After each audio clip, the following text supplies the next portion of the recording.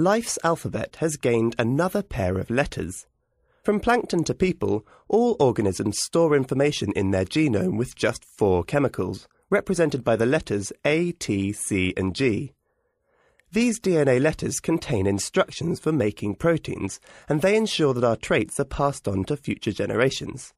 But now, a team at the Scripps Research Institute in California have engineered E. coli bacteria to build its DNA with 2 additional letters, so far rather unhelpfully called 5-6 and NAM. Nature reporter Ewan Calloway spoke to Floyd Romesberg and asked how he and his team bucked billions of years of evolution by adding to DNA's alphabet. The substrates for the synthesis of DNA are just molecules called triphosphates. And so you have a triphosphate for G, C, A, and T that are naturally produced within the cell. Now, a cell won't produce the triphosphates of our unnatural nucleotides, 5, 6, and NAM. So what we had to do is we had to find a way to get them inside the cell. So what we did was we found a protein from other organisms that, when expressed in bacteria, recognize the triphosphates of our nucleotides when we add them to the media and facilitate their import into the bacteria. So once we did that, once we had them inside the cell, the absolutely normal replication machinery of E. coli that replicates DNA containing G, C, A, and T recognized our unnatural nucleotides perfectly fine and replicated the base pair with high efficiency and fidelity. So we actually didn't have to do any manipulation of the cell to get them to take the unnatural base pair once we had it inside the cell. So you're saying they've got genes now with not just 4 DNA letters, but 6? That's right. That's quite impressive, actually. I'm just sitting back and thinking about it. Do these extra letters do anything yet? They don't do anything yet, but that's the most exciting part. So what we've done is we've gotten bacterial cells to store the increased information. So now we're working on retrieving it.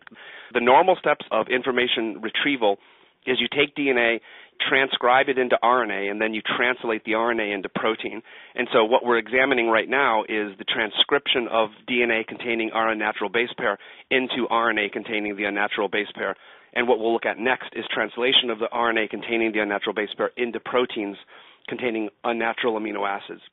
And adding these foreign base pairs, essentially making, I don't know, this is a poor analogy, but a bilingual organism. I mean, do the alphabets work together? In terms of working together, one of the biggest challenges over the past 15 years of optimizing these unnatural base pairs in my lab was getting them to function within DNA without perturbing the function of DNA. So what we knew from the beginning we wanted to do was be able to simply expand the number of letters that DNA uses to store information without perturbing its ability to handle all the information that it already has. So what we wanted to do is we didn't want to destroy the natural system. We wanted to expand its ability to store information. So calling it a bilingual cell maybe isn't that awful in a metaphor, is it? Well, I mean, it's kind of like if you read a book that was written with 4 letters, you're not going to be able to tell many interesting stories that way. And if you're simply given more letters, you can invent new words, you can find new ways to use those words, and you can probably tell more interesting stories.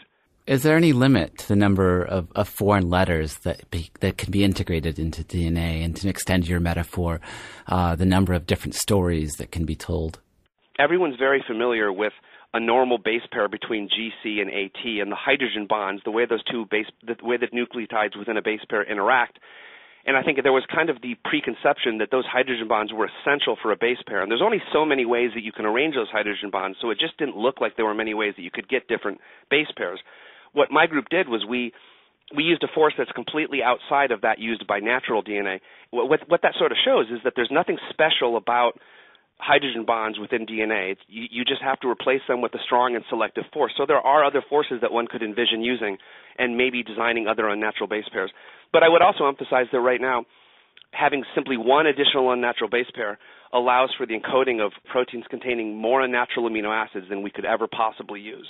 Could we, or would we, ever want to make a life form that totally dispensed with conventional nucleotides? Want or be able to are sort of two different things. I don't particularly want to.